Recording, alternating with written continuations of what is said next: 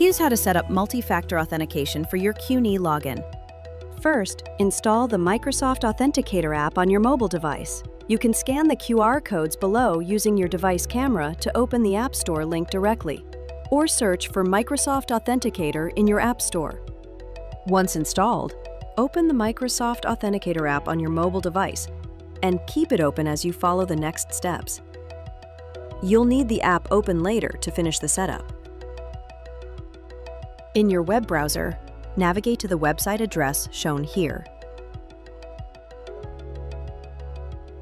You'll be prompted to sign in with your CUNY login credentials.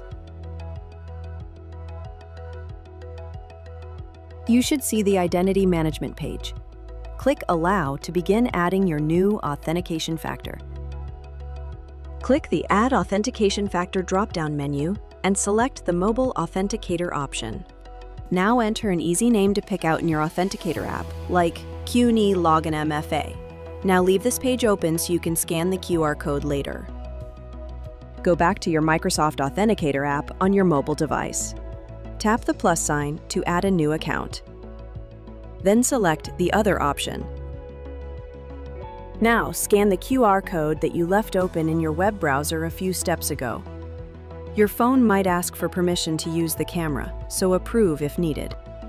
Tap the name of the account you just added to Microsoft Authenticator earlier. You'll see a 6-digit number referred to as your one-time password code. Go back to your web browser. Click the Verify Now button and enter the one-time password code into the verification code area. And click the Verify and Save button. The codes are randomly generated every 30 seconds. So if it changes while you're typing, just enter the new one. Congratulations! Your CUNY Login MFA setup is complete.